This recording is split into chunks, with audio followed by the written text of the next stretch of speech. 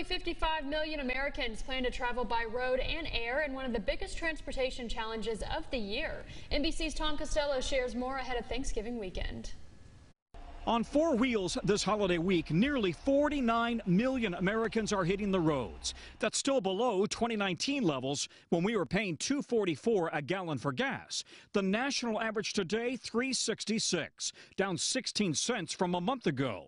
Michael Konopasek will drive from Denver to Kansas City on Thanksgiving Day. I need to leave really early in the morning, probably about 4 a.m. to make it to my Aunt Marcia's by 3 p.m. for the turkey. With blue skies expected all week, airline passenger levels are almost back to 2019 levels.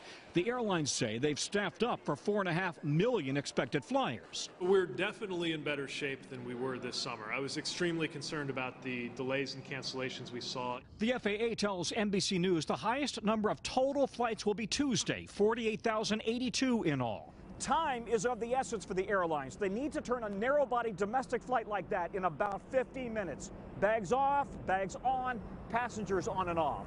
It's about an hour for a wide-body flight, maybe 90 minutes or more for an international flight. Meanwhile, some international airlines and regulators are now considering whether to allow just a single pilot to fly passenger planes. A cost-saving move with the computer taking over rather than the two pilots now required to handle in-flight emergencies like the miracle on the Hudson landing. In the U.S., that is a non-starter.